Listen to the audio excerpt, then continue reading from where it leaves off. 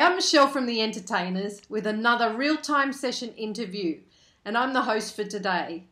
In this session, I have 5 questions for keynote speaker and educator John George. Nice to talk to you again, John, and welcome to The Entertainers interviews.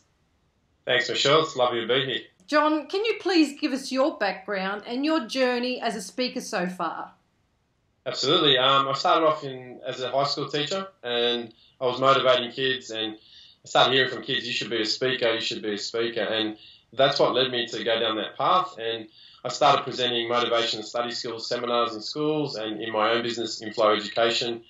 And then I had parents, particularly people in the business world, coming up to me saying, would you come and speak to, in the corporate field with our business? And that's really what got me thinking about my message is actually resonating, not just with teenagers, because I've been motivating Generation Y and Generation Z, which are hard to motivate, and getting them to perform at higher levels. So people will go, well, if you can do it with this generation, can you come in and help us with our business? So that's how it sort of came about.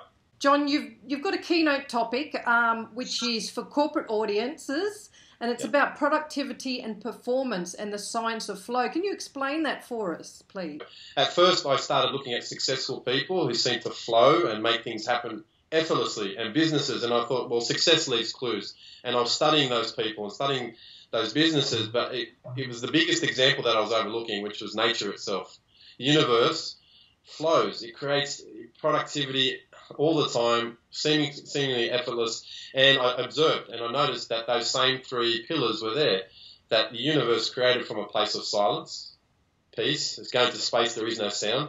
And from there, it's got a really strong purpose. Let's create a universe, a planet, for living things to really have a playground and have fun. And that's why for 13.5 billion years it's been performing and evolving because it's really it starts from peace, purpose, and then the performance comes. So in my experience that, you can work on motivation and you can work on performance, but it's really like trying to produce fruit on a mango tree, and you're really worried about the branches and have I got it in the right place, the right environment, but the root of the tree is not in the ground. The first strong wind comes, it knocks over.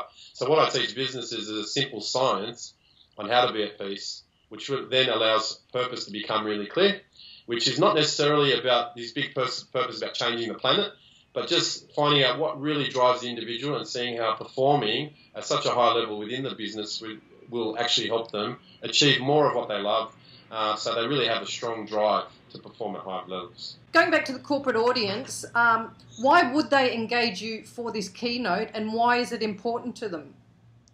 Well, firstly, people relate to me. I make it very simple. So the action steps, so for inner peace, there's really five keys to inner peace, and I give them very simple action steps as a group that they can apply and master one at a time, and then 2 weeks later they're doing 1 and 2. So I teach them how to ingrain it and make it faster in terms of mastery, and they also get a copy of my book, The 5 Keys to Inner Peace. So any corporate audience and business that gets me on to speak will also get copies of my book to help implement those very simple action steps.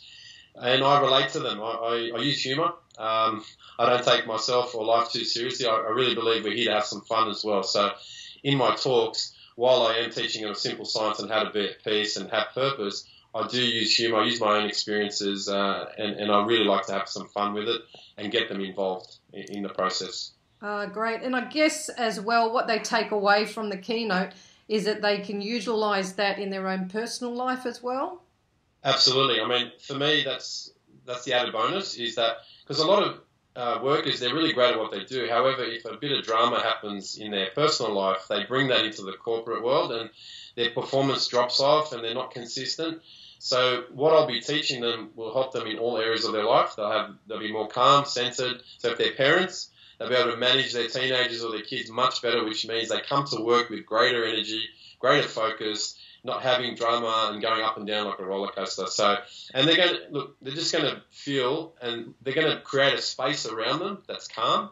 So, getting along better with their workmates is going to definitely happen. People are going to notice changes in them, and they're just going to create such a really strong culture by being the example rather than telling people what to do and so on. So, yeah, look, it's going to flow into all areas of life, and I think definitely that workers are not only going to be happier at work, they're just going to stay longer because, they've really got to a place where they're happy, they're content, they have purpose for what they're doing, and it's going to flow on to the other employees within the business. Yeah, so it sounds like almost every corporate organisation could use this type of keynote, really, to create a better workplace. Yeah. John, from the years of experiences working with corporates, can you finish with your number one tip for success? Yeah, my number one tip for success is to follow nature. Nature starts from peace. You can have all the motivation in the world, but you really got to get to that place where you're calm, because when you're calm and at peace, your greatest ideas, your greatest thinking, your greatest performances come from that place. So it's really about getting back to the foundation of high performance, the foundation of growth, the foundation of the way the universe creates, which is peace first. When you get that right, you'll find, not just as an organization, but individuals will find a stronger purpose to want to perform at really high levels. And out of that comes some amazing ideas. Like businesses that get me to come on board, they and I keep in contact with them.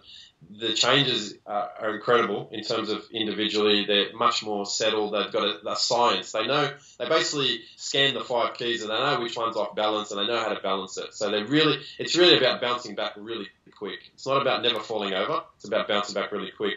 And I'm hearing, that they're coming up with ideas that are just coming. They don't know where they're coming from. So they're really getting into a good space where creativity is flowing. Great ideas, problem solving. It's just happening so much more, easily because the noise in their mind has stopped.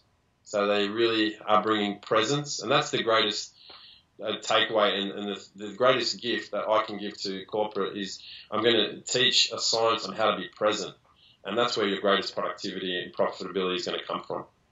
Thanks for joining us today at the Real Time Sessions. I have been interviewing John George, keynote speaker and educator. And I'm Michelle Bergen from The Entertainers, and we look forward to assisting you soon. Bye for now.